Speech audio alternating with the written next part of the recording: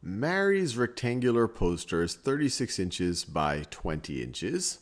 Susan's rectangular poster is 26 inches by 30 inches. Which poster has a larger area and by how many square inches? So let's think about these. So this is Mary's poster.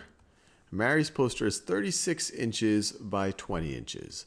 So it's 36 inches by 20 inches by 20 inches. 20 inches. So it might look something like that. So the area is going to be 36 times 20 square inches. 36 times 2 is 72. So 36 times 20 is going to be 720 square inches. Square inches. Now let's think about Susan's situation. So let's draw Susan's poster. Susan's poster is 26 inches by 30 inches. So 26 inches by 30 inches.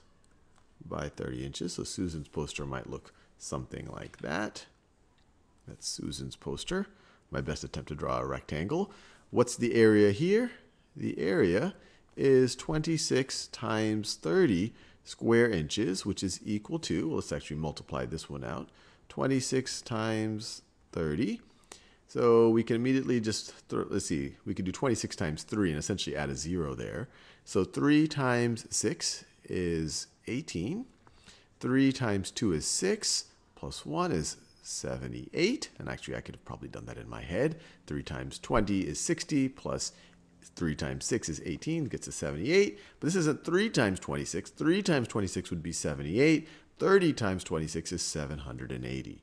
So it's 780 square inches. So which poster has a larger area? Susan's. Susan's poster has a larger area. And by how many square inches? Well, hers is 780 square inches, while Mary's is 720 square inches. So it's by 60 square inches. 780 minus 720 would be 60.